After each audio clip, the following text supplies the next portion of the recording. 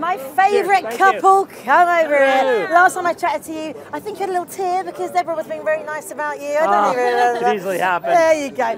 What's the secret to the most amazing friendship, marriage, and duo on set? Talk me through it. I think it's respect and love and knowing that we each have each other's back, and we're also super lucky that we get to do this together. We're on a crazy adventure, and it's a dangerous world out there, and you got to have someone watching your back, and it's awesome. Melt the hearts.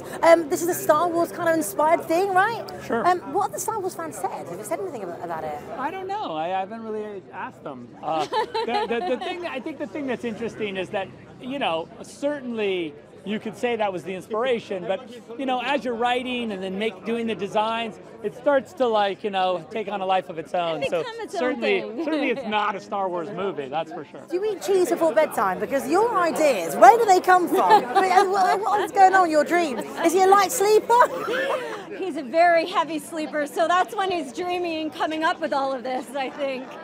Is that true? Yeah, I think so. When you first started out, Zack, and both of you actually, did you want to do stuff like this? Was the aim to end up creating your very own universe and dictating kind of everything about this? I think so. I mean, I didn't really it wasn't like a super conscious thing. We were starting on this journey of making movies, and every movie that came next had its own challenges and its new adventures, and we've really just kind of surfed it since then. I will say, though, that Zack had a camera in his hands that his mom gave him at 10 years old, and he started making movies then, digging up the backyard and When do we get to see that Snyder cut? When do we get to see that one? Find that footage.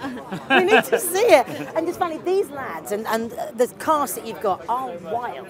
What have the nights been like? Have you had wild evenings in London? What's been going on? Oh, us? No.